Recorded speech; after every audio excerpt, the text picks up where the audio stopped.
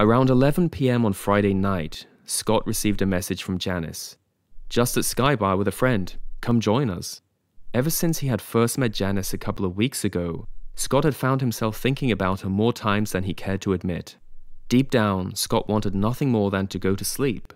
But he knew this was a golden opportunity to see Janice and possibly have sex with her. It was Friday night, after all.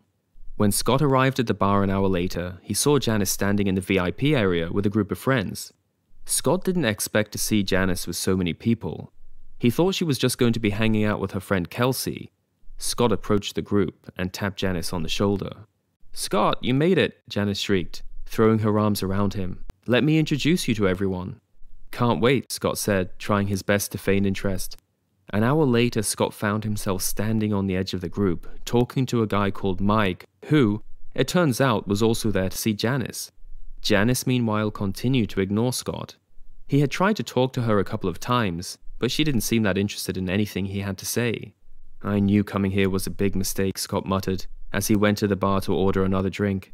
By the time he came back, Scott was just in time to see Janice and Kelsey say goodnight to everyone. What a colossal waste of time, Scott thought. I should have just gone to bed. At least then I would still have a chance with this girl, instead of looking like a total loser.